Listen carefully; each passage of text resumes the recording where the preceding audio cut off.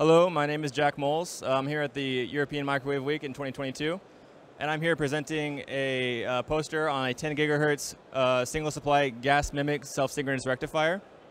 So the general idea is that we take a power amplifier design, and we make it into a power rectifier, a self-synchronous one, by essentially taking our normal RF output and using it as our RF input. And we get our rectified DC power out from the drain bias line, terminated in an ideal DC load.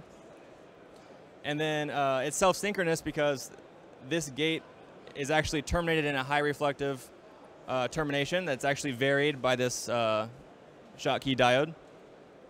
So we're relying on the gate-to-drain capacitance to couple some of this RF signal from the input to the gate and reflect it back to essentially make it self-synchronous. And we tested this in CW and some modulated signals. For CW, we were able to achieve about 60% efficiency at a 17 dBm input.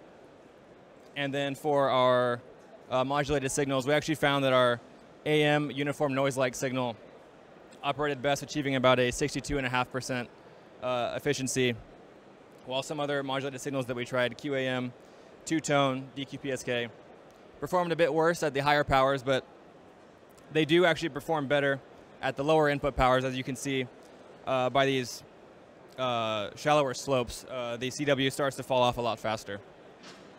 So the general conclusion would be that we can use this transistor rectifier for both CW and modulated signals, and depending on application, the power levels could be scaled with the transistor device size.